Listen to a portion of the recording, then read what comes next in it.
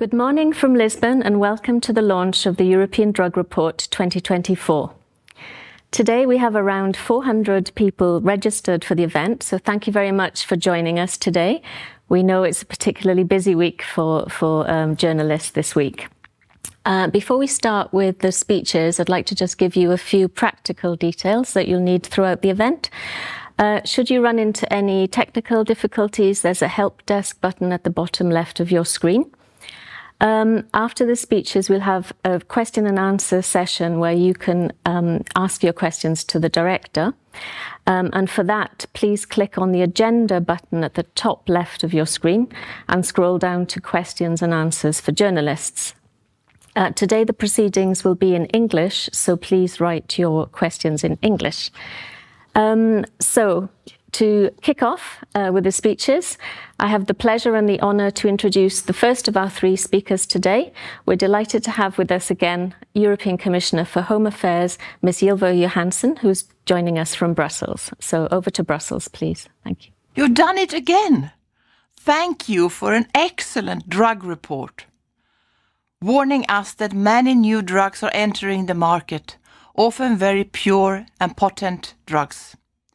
Increasingly, people in Europe are mixing drugs, taking potentially deadly cocktails of different kinds of drugs.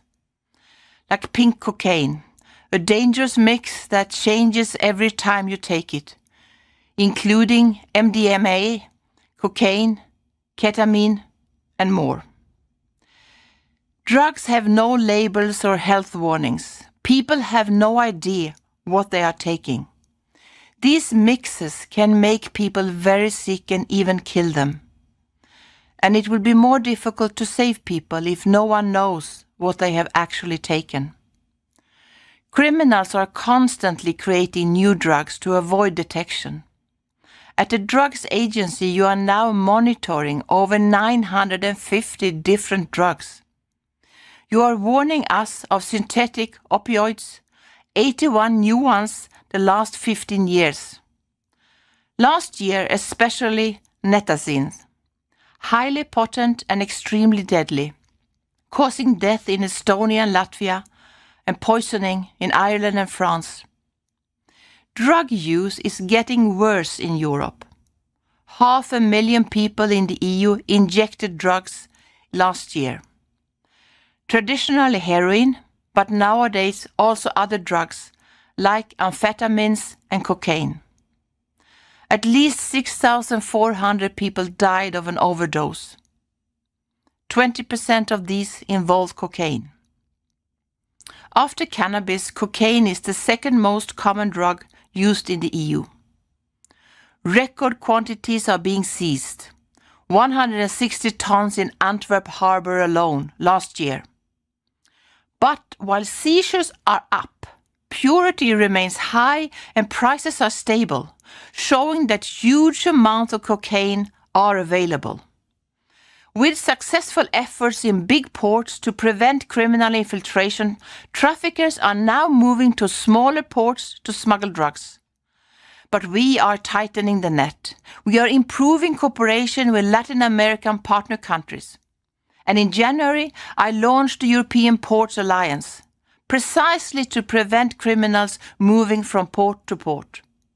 And now 31 European ports have joined, and the alliance is becoming operational. It takes a network to fight a network. The last 4 years, I put forward 25 initiatives and laws in the field of security. And one of those is the new and better mandate for you. In less than 3 weeks, you will start operating as the EU Drugs Agency. You will be able to examine the danger of drug mixing, polysubstance use, and how we can counter it. You will have a stronger analytical capacity thanks to a network of laboratories. You will be able to work more internationally with key partners like Colombia, Ecuador. You will be able to issue early warnings with the new European Drug Alert System and have the capacity to make health and security threat assessments. I am very proud of you, of what you have achieved so far, And I'm so much looking forward to witness what you will be capable of doing with your new resources and powers. I am delighted to soon be meeting you in Lisbon to celebrate with you the launch of the drug agency. Thank you. Thank you very much, Commissioner, for your contribution and also for your kind words about our work. And we look forward to seeing you very soon in Lisbon. So next, we go to Vienna and to hear from the chair of our management board, Dr. Franz Pietsch. Dr. Pietsch has been a member of our management board since 2002, and he joins us today from Vienna. He represents Austria on the board. Thank you. Today, the EMCDDA launches its European Drug Report 2024. The report delivers the latest overview of drug situation in Europe up to 2023, based on data from 29 countries, the EU 27, Turkey and Norway. It explores long-term trends and emerging threats in the areas of drug use and supply, and includes analysis on drug-related harms and treatment. As chair of the EMCDDA Management Board, I commend the high quality of this online publication. It offers innovative ways for audiences to explore and interact with the content, access underlying data, and visualizes trends both at European and national level. This is the last European drug report published by the EMCDDA before it becomes the European Union's Drugs Agency, the EUDA, on 2nd of July 2024. Today, I look back over the years and at how the report has evolved. The first annual report on the state of the drugs problem in Europe was published in 1996 and aimed to cover the drugs problem in all its dimensions. With the shift to the European Drug Report in 2013, the emphasis was placed on new trends and developments. Over time, the EMCDDA has also adapted its reporting methods to keep pace with the rapidly changing drug landscape, various EU enlargements, and evolving information needs in the areas of policy and practice. The agency has provided immense value to its stakeholders by offering an objective assessment of drug-related issues across Europe, coupled with in-depth analysis and discussions on effective interventions. The launch of the European Drug Report 2024 comes at a very special moment, as the agency embarks on a new phase of its history. I am convinced that the EUDA will provide even more added value in helping European and national policymakers and professionals working in the drugs fields to tackle the causes and consequences of drug use. I will be very pleased to chair the first meeting of the EUDA Management Board on the 4th and 5th of July in Lisbon. I would like to convey my special thanks to the Director and to all of his staff for his insightful report and for the EMCDDA's many years of comprehensive reporting on the drug situation in Europe. My sincere thanks also go to the national focal points, to the EMCDDA Scientific Committee, and all of national and European and international partners who contributed to this analysis. Thank you for your attention. Thank you very much, Dr. Pietsch, and we also look forward to seeing you very soon in Lisbon for the next Management Board meeting. So now it's time to give the floor to our Director, Alexis Goosdeel, who will present the key findings and his reflections on the report. Over to you, Alexis. Thank you. Thank you, Commissioner. Thank you, Dr. Pietsch. Hello, everyone. It's a real pleasure for me to present you the 29th annual report of the agency before the big change that will happen in July for all of us. This report is a full package containing statistics, analysis that you can find on our website, and this would have not been possible without the huge efforts and the contribution of all the 108 persons living and working at the EMCDDA in Lisbon, but also the network of the national focal points that gathers 250, 280 professionals working in those national drug observatories in all EU member states, in Norway and in Turkey, and also all the networks of experts that are working with us and that make our agency so unique in Europe. What we are going to present you today are the most recent trends. What are the recent developments about the situation, and even more important, what are we trying to do to address and to cope with this problem? The first outline of the situation is described with 3 words: everywhere, everything, everyone. Stressing that drugs today are everywhere. We never had so many drugs available or produced on the territory of the EU. Everything can be the object of addictive behavior today, including substances no one would imagine ever human beings would use them. And then everyone can be experiencing personally or indirectly an addictive episode, whether acute or chronic. So let's see together a bit more in details what are those recent developments. Talking about drugs are everywhere, what we see, and the Commissioner highlighted the fact that we have an increase still in the quantities and the variety of drugs that have been seized on the EU territory, with in 2022, 323 tons of cocaine that have been seized in the European ports.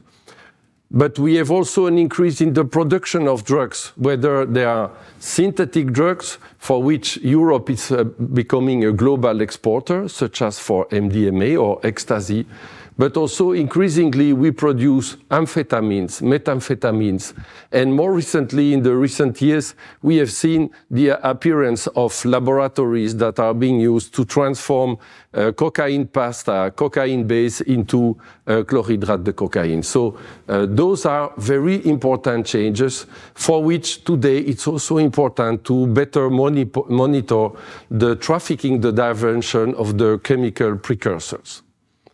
As the Commissioner mentioned, we also identified new drivers for the drug market in Europe, the organized criminal groups making increasing use of the normal commercial supply chain with a lot of attempts to corrupt professionals, judges, decision makers, and with an increase in those problems that I've seen almost everywhere in Europe. And not only that, what we see is today the drug trafficking and drug seizures are happening in almost all ports in Europe, not only in the big ones. And those who are not yet facing a problem of the size or the importance of Rotterdam or Antwerp or Marseille or Le Havre know that one day their time may come. That's important to realize that it's not the problem of the other, it's our joint problem. And therefore the importance of the response presented by the Commission when it proposes a roadmap for the fight against drug trafficking and a closer and stronger cooperation between European ports and ports, for instance, in Latin America. If we look at everything, what does it mean today? Today, we see a broad panorama of substances that are being used. Of course, we have the traditional ones, the old drugs, but we have also plenty of new substances that nobody, as I said, would imagine that some human beings could use them. Some of them are products for veterinary medicine, for instance. Altogether, this is highlighted by the fact that today the key word is polysubstance use, and in many cases we observe more mis-selling of drugs. Mis-selling meaning that you have people who are supposed to think they buy a substance, and in fact what they are consuming is something else, are different mixes. What we also observe is that there are changes in the patterns of drug use, and injecting drug use has not disappeared. A lot of people imagine that because heroin use by injection has been reduced and is more or less stabilized, that injection of drugs is not a problem. This is not true. This is not exact. New substances are being used for different practices, including in some cases chemsex. We have also a lot of new risks, new substances appearing, and for that, what is extremely important, and the Commissioner mentioned this, is to have a stronger capacity to detect, identify the substances, but also to be able to inform the actors from the field, the hospitals, about the toxicity, the antidote, and the measures that can be taken. This will be part of the new mission of the new agency. Let's move now to everyone. The fact that there are so much substances and that they are so available in Europe means that, of course, there is a big pressure from the market on the potential or existing users. So the key driver of the market, the key responsible for the dynamism of the market is the availability. So the impact can be observed in the sense that there are the first signs that there is a visibility and impact in terms of public health, of the availability of cocaine, but we know that there is a latency period between the moment when someone starts using cocaine for recreational purpose and then may face personal difficulties or health problems and then starts and tries to enter into treatment, it can take up to 5 or 6 or 7 years. So we can foresee that the main impact in terms of needs for treatment that are caused by this increase in cocaine use will only be observed in a few years from now. So we need also to be prepared for addressing those needs. On the other hand, as injecting behaviors and the sexual behaviors are changing and more substances are being used for that purpose, we have seen here and there in Europe an increase in HIV drug-related infections. So that's another element that requires our vigilance. And of course, what we see at the same time, a different impact and stronger impact on the population is both the increase in drug-related violence, but also the involvement of minors that are attracted in criminal activities that are associated to drug use. And for instance, last year, there have been a few cases that were related in many member states of young people that were recruited just to be observers, to take a role at the level of the places where the deal is taking place. And in some cases, like in Marseille in September, a young guy started his new position, his new job in the early afternoon. He was dead the evening because of a fight between the different groups. So we need to address. So the responses for that are both improving and strengthening, developing better evidence-based prevention. And the EMCDDA and the new agency have a program and will develop additional standards and online training for professionals, promoting the European prevention curriculum, for instance. We need also strengthen the crime prevention and also develop activities to install and promote what we call harm reduction systems, instead of focusing on some specific responses, making sure that we are ready to address the problem.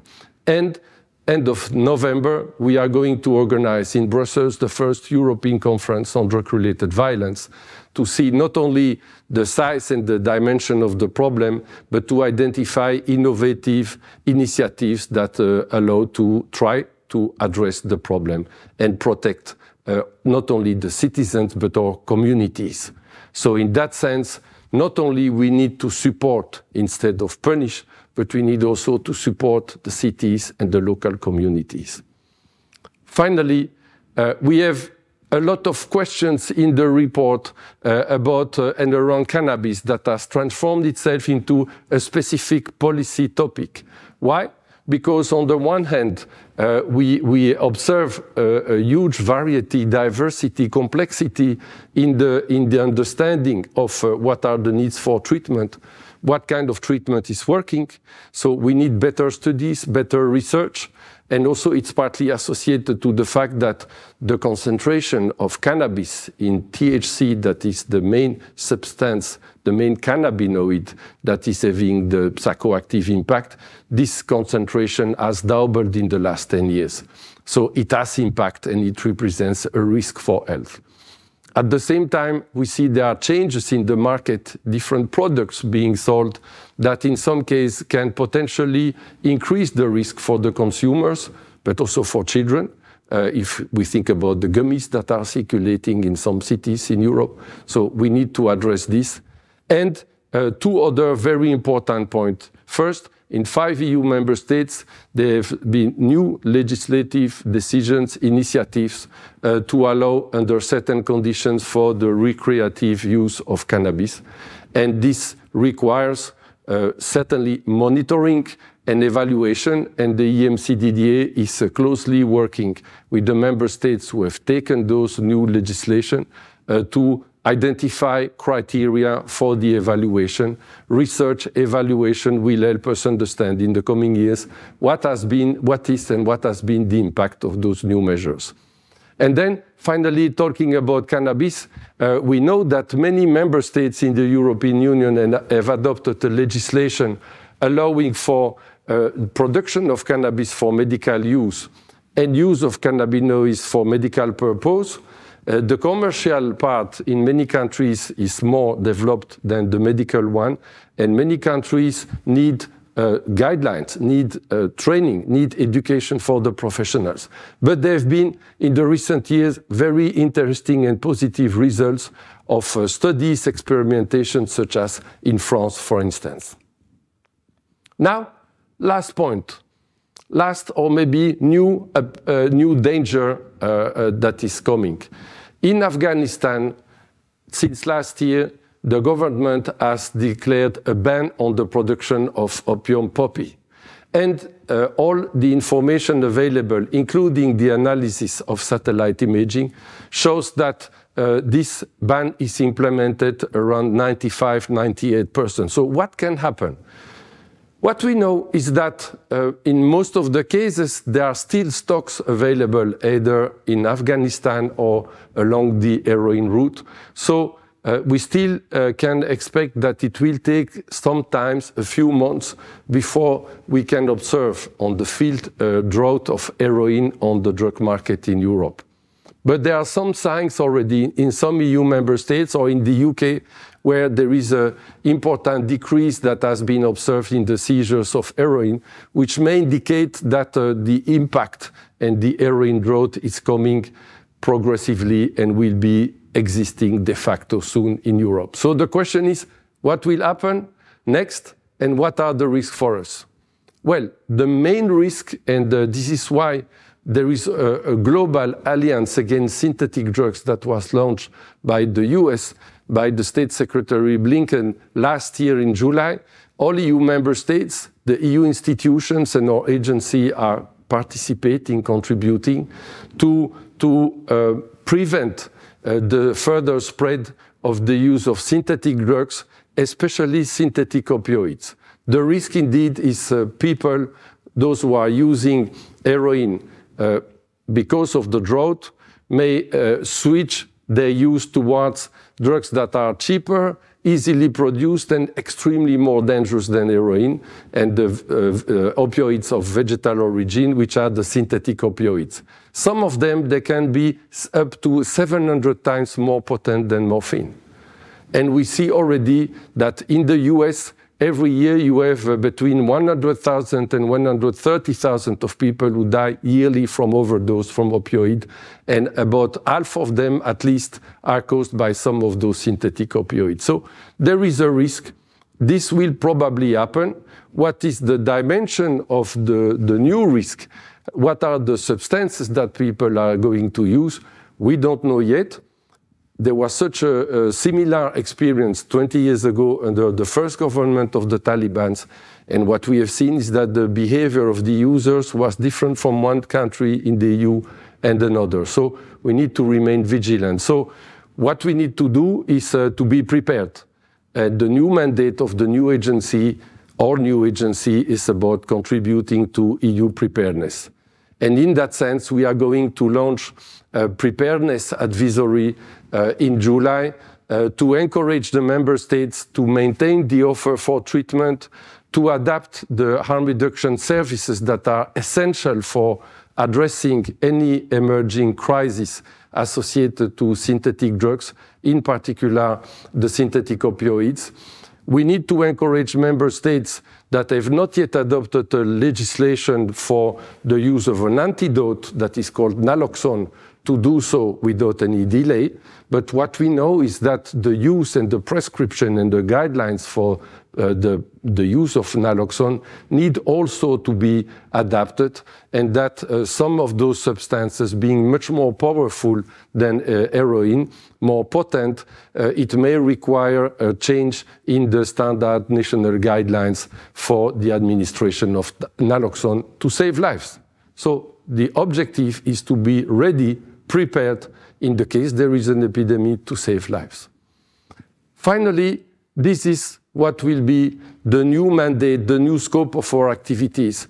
Becoming a monitoring center, we started 30 years ago, and now with the new mission, we have a more clear role about helping to save lives, helping to protect the citizens through better capacity of the EU to anticipate, which means learning from what has happened so far, but anticipating on the future, a stronger alert mechanism, better responses and support to the member states to adopt, if needed in emergency, new and complementary responses, and finally to learn from the experience, from the new lessons from the practice, to ensure that the new best practice is transmitted to the national curriculum to train the professionals.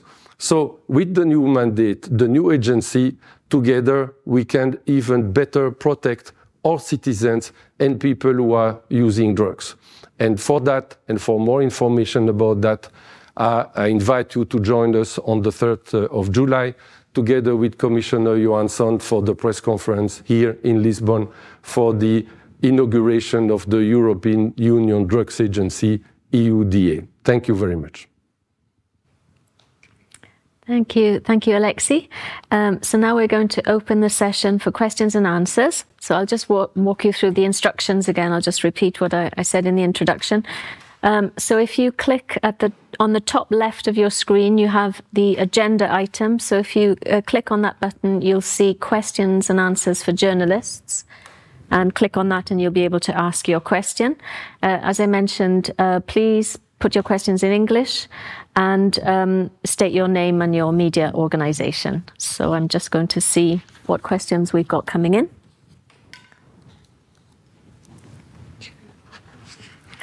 Okay.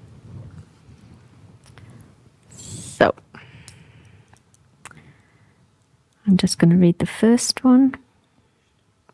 So the first one is from Inda Bugarin, who is a Mexican journalist. Good morning and thank you for the invitation. For the first time, European cocaine seizures exceed those made by the United States. We know that Mexican cartels play a leading role in cocaine trafficking. What role do Mexican cartels play in cocaine trafficking to Europe? Considering that cocaine shipments to Europe are increasing, what can be expected from the Mexican cartels in relation to the European market? Would you like me to repeat? Or no, that's okay. Thank you very much. And happy to receive your question. It's one of our more permanent and reliable partners following each of our press conference. Well, what I can say regarding the drug trafficking and the seizures is that indeed we have a permanent and continuous increase in the seizures of cocaine in Europe, including also an increase in the seizures in the ports of origin or in the places like in Western Africa that serve sometimes on the way, on the cocaine route to the EU. But those routes are changing, so what we don't know for the moment in detail is what is the proportion of which criminal organization involved in drug trafficking. What we know is that while until 5-6 years ago there was a huge flow of cocaine that was coming from some Brazilian ports, today the flow of cocaine coming from Colombia is either coming from some port of Colombia, but especially from Ecuador. And hence, as the Commissioner mentioned, the decision from the Commission to encourage those countries to have a bilateral cooperation agreement with the EMCDDA. I was in Colombia a few weeks ago with my team to sign an agreement with Colombia. We signed the same agreement with Peru last year, and I was there in October. And on the 3rd of July, in presence of the Commissioner, when we will inaugurate the new EUDA, we will also sign a bilateral agreement of cooperation with Ecuador. What is clear is that all criminal organizations, including the Mexican cartels, are involved in all those activities. But not only, we also have observed that Mexican cartels, directly or indirectly, are playing a role in the increase of the production of some of the drugs on the territory of the EU. So we continue to monitor this situation together with our sister agency, Europol, who has presented a very important and useful report a few weeks ago about the main criminal organizations that are active on the territory of the EU. Okay, thank you. The next question. As the EUDA, so this is from Christina Wallin, and she works for a Swedish drug specialized magazine. She says, as the EUDA, how do you think you will participate in the work against organized crime groups and their drug affairs? Well, we already participate in some of those groups. We attend on the ad hoc basis, for instance, the meeting or some of the meetings of the Standing Committee on Internal Security, COSI, from the Council of the EU. So certainly we are going to continue this participation. We are also working closely together with Europol for impact, and we make a key contribution to the work on impact that is related to drugs and drug trafficking. So in the future, we are going to continue that.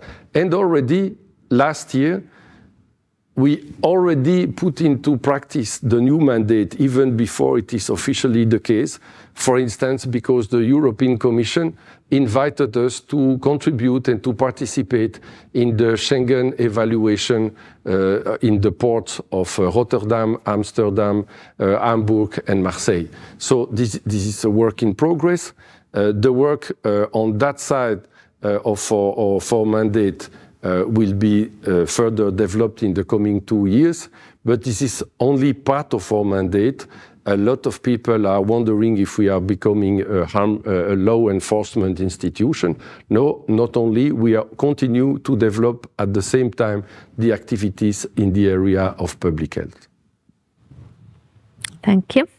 Next question. So, Alexis, you noted the new trend of polysubstance use with different mixes, and people often thinking they're buying a substance, but in fact they're going to consume something else. Does this bring new challenges in harm reduction? And this is from Dependencias magazine, Antonio Silva. Okay, thank you, Antonio. Another very good and important question.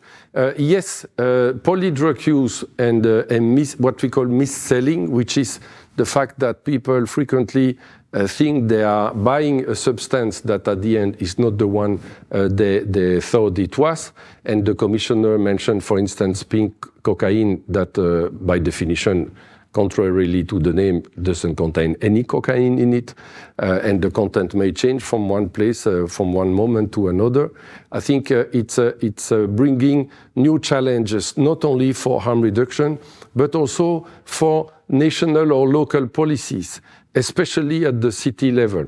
We had the privilege to be invited to participate in the conference of the European Forum on Urban Security in Brussels in March, and this was one of the topics that have been discussed.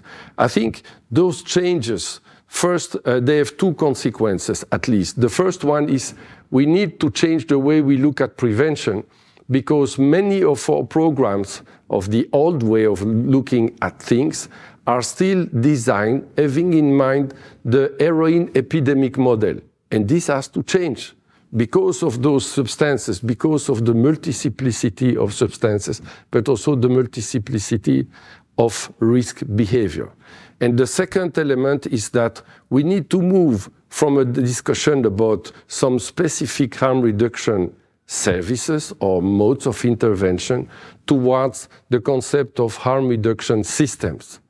Because having a drug consumption room or having a drug checking program is, of course, extremely useful for many reasons, even more today than before, but it's only part of the response.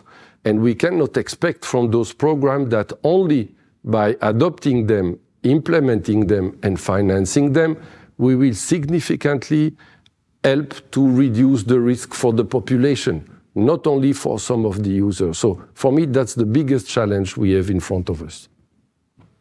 Thank you. So the next question comes from Cormac O'Keefe, and he's from the Irish Examiner. He has two questions, so I'll take the first one first. So, is there any information to suggest that organised crime groups are examining the production of nitazines in Europe?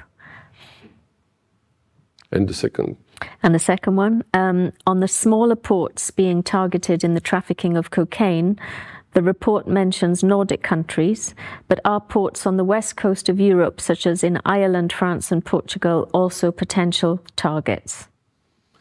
Okay, thank you. So yes, first of all, it's a bit premature to draw conclusions about what is happening with the production of nitazines in Europe.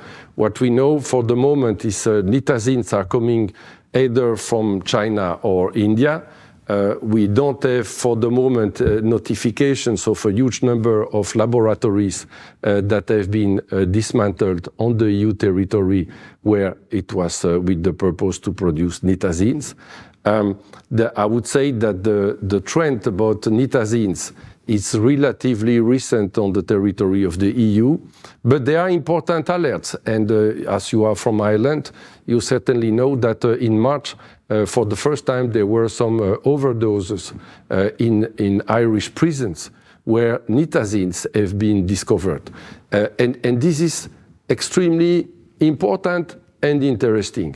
First, because it shows that when I speak about preparedness, and this is what we are going to present and to develop more in details in July at the time of the launch of the new agency and the first constitutive management board meeting, in which for the first time we are going to invite for a specific session to discuss the drug situation the partner countries that are not members of the EU or not yet.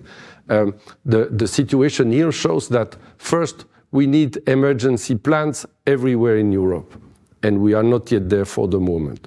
We need to combine the information including about what is available in the prisons. We need to make sure that we articulate with the capacity for forensic and toxicology laboratories to detect, and then to also identify and adjust what are the measures that are required, for instance, to deliver an antidote, and to understand what the change of substances implies in terms of need to change those guidelines. But we see that, for instance, the situation in the UK is much more problematic than in the EU for the moment, and certainly it has an impact on the situation in Ireland. So we as I said, we don't know yet if there is a capacity, at least a strong or established capacity for production in Europe, but the fact that there is an increase in the availability and the episodes of overdose or intoxication, certainly we need to raise the level to be ready to act if needed. As far as the question on the ports is concerned, that's a very good question, because indeed we mentioned, especially in the commentary, the biggest ports, and of course what is today still the first port more visible is Antwerp. And from time to time we receive questions from journalists, but what's happening in Belgium, we need to do, that's something that's really terrible. It's true, but the EU is working together. It has not always been the case.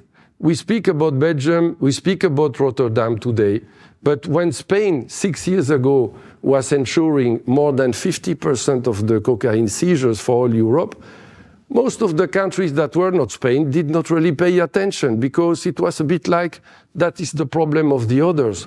What has changed today, and this has been one of the key roles of the Commissioner Johansson And the Belgian presidency of the EU with Minister Annelies Verlinden, the Belgian Minister of Interior, is to bring together, to push the member states to realize that that's a problem we have in common.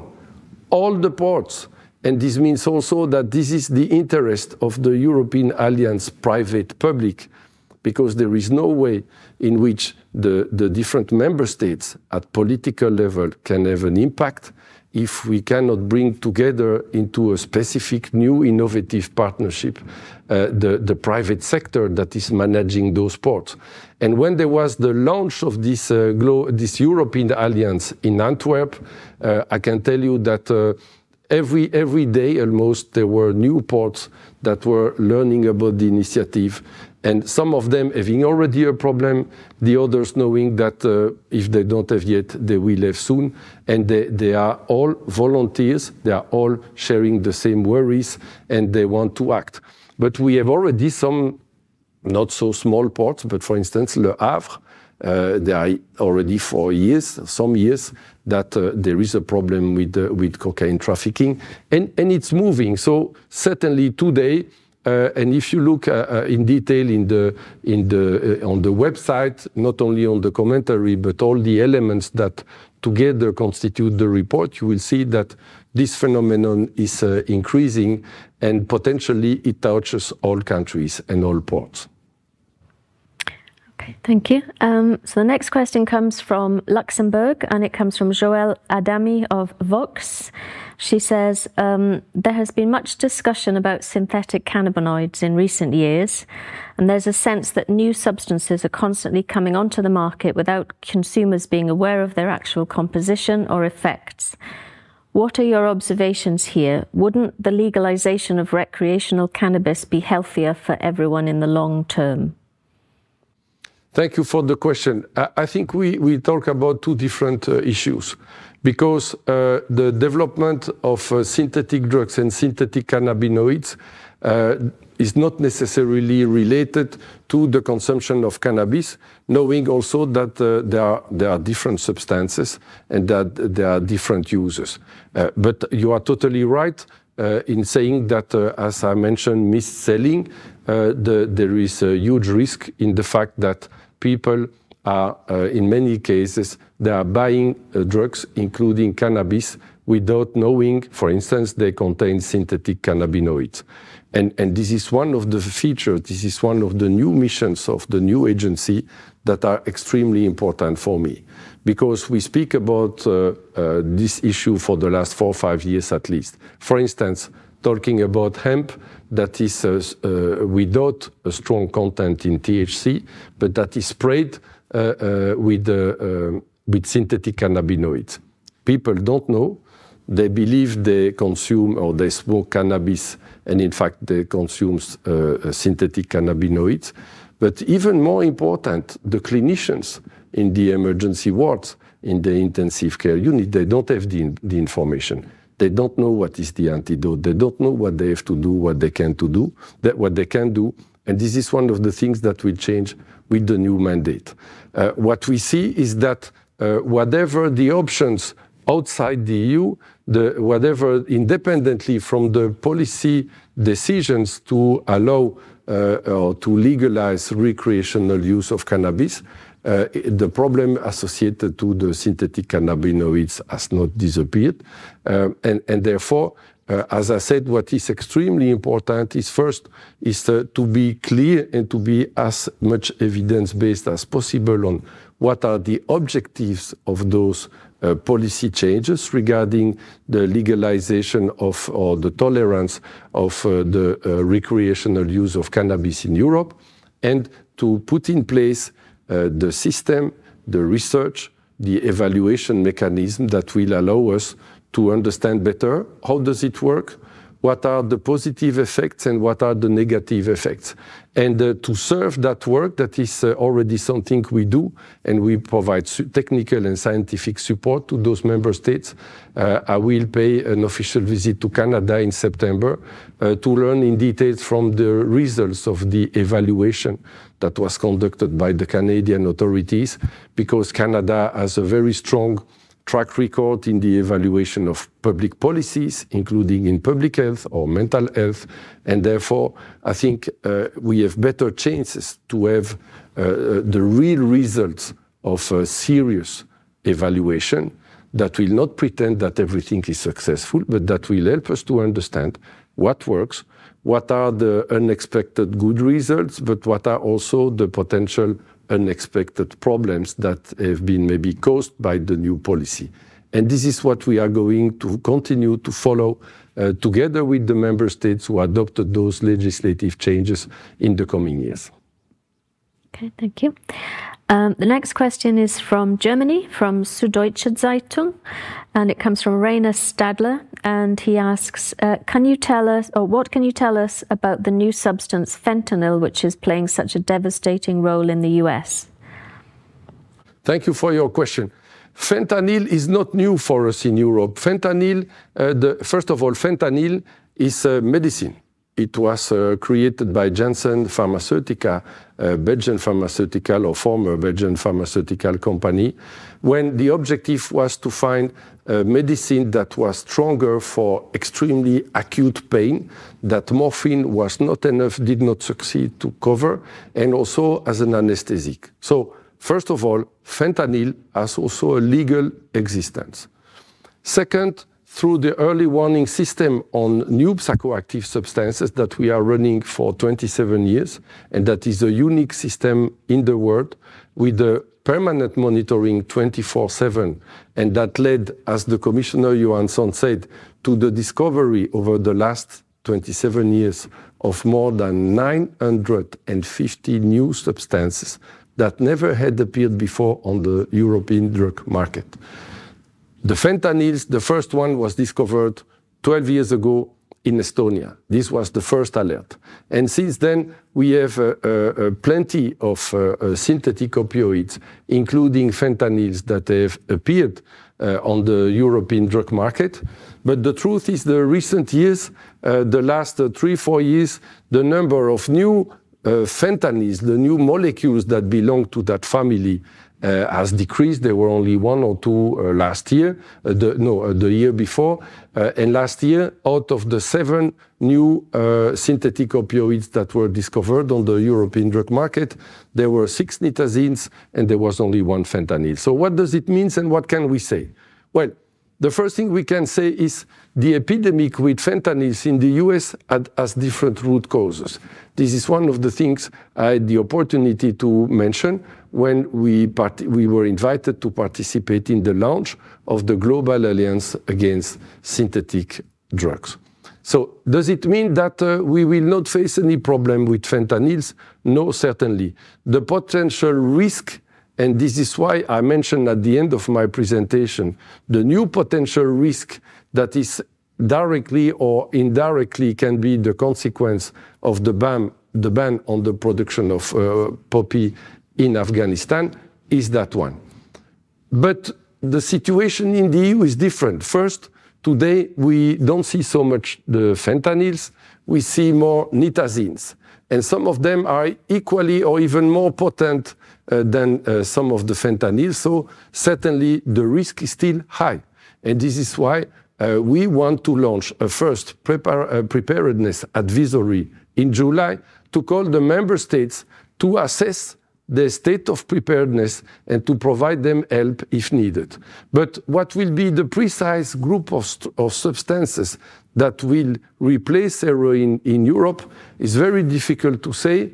As I said, for the moment there are others, but also 20 years ago, what we have observed is that in a country like Hungary, heroin users, because there was no heroin available, instead of using other kinds of opioids, they shifted to the use by injection of stimulants, cathinones.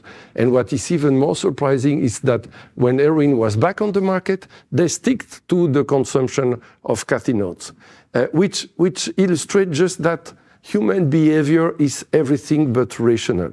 So we need to be prepared, and we need to make sure that we don't prepare ourselves only for one substance or one subgroup of substances, because the problem can arrive maybe all over Europe or in some countries more than others with other group of substance. And this is why we need to support and to make use of the opportunity offered by drug checking and by drug consumption room and by strengthened capacity for toxicology and forensic laboratories to detect in real time. And for instance, this is why we are supporting a project we developed the recent years that is called ESCAPE, in which we analyze the residues in the syringes. Because if we want to be ready, the first thing we need is to know as soon as possible what is circulating. So that's the point. And if it is fentanyl, or if it is nitazines or other substances, we can be ready provided that we keep and we strengthen the range of services and interventions we have in the member states. Okay, the next question comes from the Brussels Times, from Chiara Carolan. And she says, how does the EUDA plan to tackle the port of Antwerp in Belgium and other entry points for drugs into Europe?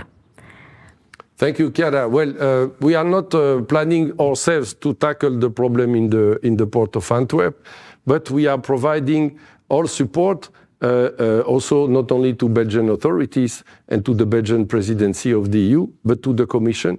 There are different actions. I was referring to the roadmap, but for the fight against drug trafficking that was presented by the Commission and the Commissioner last year. But there are some specific actions. Working group between the ports in Europe, a specific working group between ports in Europe and ports in Latin America, with an increased interest from some ports in Latin America to be associated and to establish a closer and stronger cooperation. But there are also other initiatives such as the European Alliance, and I was mentioning and referring to the evaluation that was conducted by the Commission of Schengen as far as the ports are concerned. And the Commission has presented recently the conclusion of that evaluation, and we will continue to be involved as EUDA in the monitoring of the implementation of those measures, probably some new tasks that will be asked to us. And this is part of the things we are going to explore and develop over the coming months. Maybe at the time of the launch of the new agency in July, together with the Commissioner, we will know already a bit more about this specific issue. Thank you. I have a question here from Belgium, from VRT, from Dries Hiru, who says, so your report gives cocaine seizures for 2022. Do you have the total amount of tons of cocaine seized for 2023 and the intake in the port of Antwerp, and how many drugs were detected? Okay, thank you, Dries. Very good question. We don't have yet the data from all EU member states because, in principle, those data on seizures, we received them every year when they've been validated and checked by the member states. We receive them every year in September. But we already have the data for the Port of Antwerp, which is 116 tons. This was mentioned by Commissioner Johansson, and I think it has been mentioned previously by Minister Verlinden. So what we know is that for last year, the last 2 years actually, there is a slight decrease in the number of new substances that have been discovered on the European drug market. I think for last year there were 26 or 27, so it's more or less one substance every